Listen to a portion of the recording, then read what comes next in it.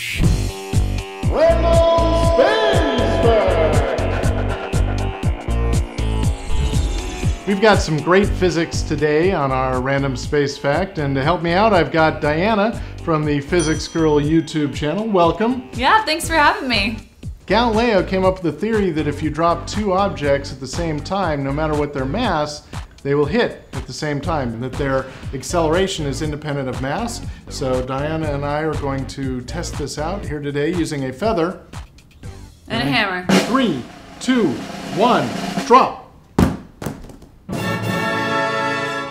Well, the hammer hit considerably before the feather. Yep. Why might that be true?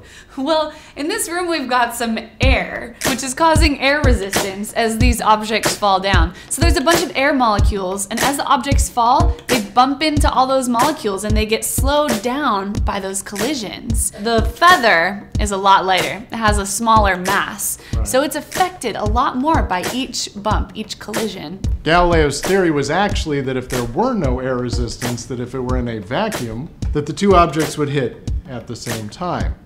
Now in 1971, Apollo 15 astronaut Dave Scott on the moon, which is essentially in a vacuum, he did this same experiment, dropped a hammer and a feather. Let's see what happened. Well, in my left hand I have a feather.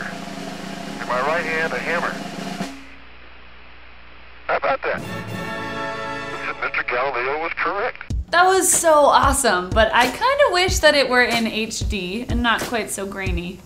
Well, luckily for you, with modern graphics technology and the amazing graphics department of Random Space Fact, we can simulate this using just a graphical feather and do the test again.